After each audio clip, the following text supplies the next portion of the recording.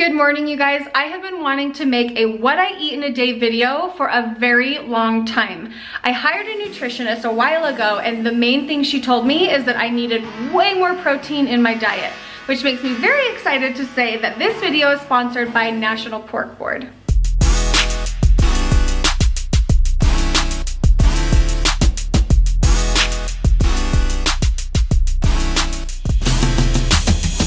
What I eat in a day really does revolve a lot around meal prep. On Mondays, I like to go to the grocery store, get everything that I need for the week, and then prep the food that I can on Mondays as well.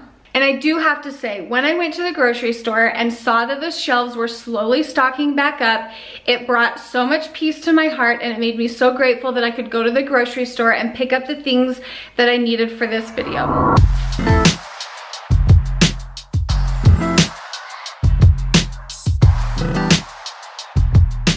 Pork shoulder and pork sirloin roasts are both good options for shredding the meat. I went with a pork sirloin roast because it is a leaner cut.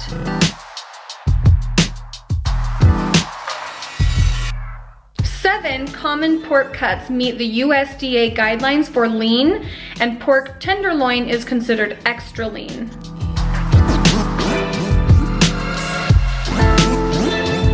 In the past, I've had a hard time shredding pork, and it's because I didn't know the recommended cooking temperature. It's safe to eat at 145 degrees Fahrenheit, but it will shred much easier if you get the temp to 170 degrees Fahrenheit or above. I typically always have hard-boiled eggs in my fridge because they're a quick and easy snack, they're a really great breakfast option, and they're really cheap. I will usually do 18 eggs at a time. Obviously, if you don't go through that many eggs, you can do a lot less. I use a pressure cooker and add 2 cups of water and then all of my eggs, and I cook on high for 5 minutes.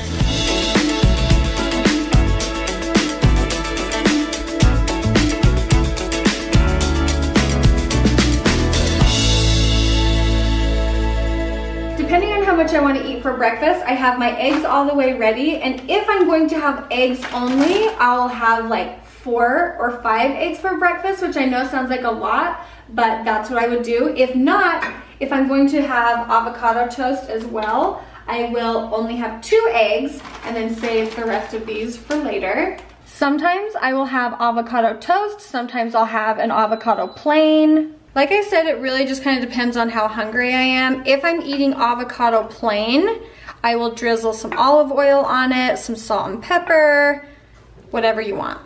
Now here's where my nutritionist told me that I was making a mistake. I would have the biggest drink of fresh squeezed orange juice you'd ever seen, and I thought I was being super healthy, which it was healthy, but it was just more sugar in my diet than I needed. So I've recently cut out the orange juice and I just have water, which I know is kind of plain, but I don't get enough water as is, so I have water with my breakfast. I personally like lemon pepper on all of this. If I have a fresh lemon, I'll squeeze a fresh lemon over all of this too, and then put the empty squeezed lemon in my water. This is just my favorite, and it's a salt-free option, so. For lunch, I'm going to make a smoothie. This is protein powder, so I have 2 cups of whatever you want, either almond milk, coconut milk, water, whatever fluid you want. I do 2 cups. I do 1 scoop of protein powder, and okay, more peanut butter than I actually need, but that's no one's business but mine. I do use 100% all natural peanut butter. I do 1 banana and then a big handful of spinach.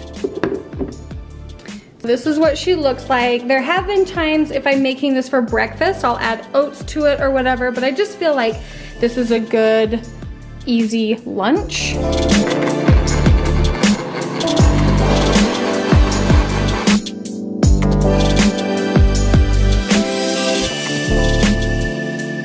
For dinner, typically what I'll do is I'll use a bowl, just a plastic bowl, dump everything in and toss my salad and eat straight out of the bowl. But for the purpose of being pretty for this video, I'm going to show how I do my salad right here on this pretty little plate. I start with a bed of spring mix salad, and you can add any and all toppings that you want, but these are the toppings that I love. I love to do cucumber, and I will do raspberries. I've done grapes, I've done blueberries, just whatever. I don't go heavy on the fruit because I'm trying not to have a lot of sugar in my diet. So I won't use a lot of fruit, but it's not going to hurt you, it's fine. I like slivered almonds. I don't know why, I'm not like a huge almond lover, but slivered almonds to me are just so dang yummy. I slice up the avocado and then I scoop it out with a spoon and I just lay it on top right into the middle. Here's the meat that I pre-cooked already in the Tupperware straight from the fridge. I'm not going to warm it up because I don't like hot meat on my salad. I like it cold. Some people like it warm, just personal preference. So I'm just going to put the shredded pork on top of the salad. If you're looking for other ways to use your pork, you can put it on top of a baked potato. You can put it in a quesadilla. You can use it in a taco with pico in it. I like doing lettuce wraps. All of those options are good. This is my favorite part of putting the salad together. If you use goat cheese and just use a fork to crumble it down, look at the way it falls on the salad. Doesn't that look gourmet and beautiful? Looks so good. Dressings are kind of hard for me sometimes. What I did when my diet was uber strict, and what I still do a lot of times, is just straight up balsamic vinegar and then lemon on top, maybe a drizzle of olive oil or avocado oil. So use whatever dressings you want. I try and look for the lowest calorie possible because you will ruin a salad by adding so much heavy dressing. So I'm a little careful with my dressings. Tell me that salad does not look divine.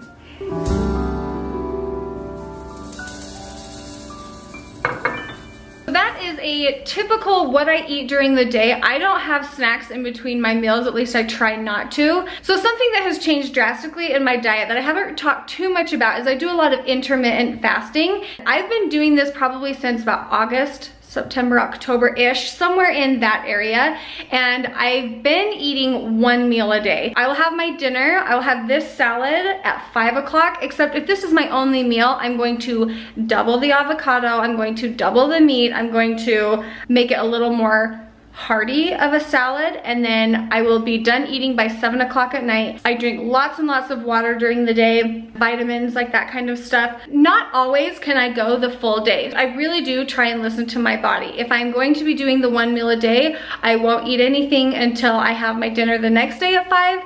Or if I am just hungry and I wake up in the morning, I will eat what I showed you. If I only feel like I'm able to fast for the morning breakfast meal, then I will have my lunch and my dinner, and sometimes I'll substitute my shake because there's a lot there. I'll just have like eggs for lunch and then a hearty dinner at night. I have felt really good doing it, so I've been doing that for quite a while, but it's just however you feel and whatever is going to make you feel the best. I want to say thank you again to National Pork Board for sponsoring this video. If you guys want to learn more ways to incorporate pork into your healthy, balanced diet, you can visit pork.org/cooking.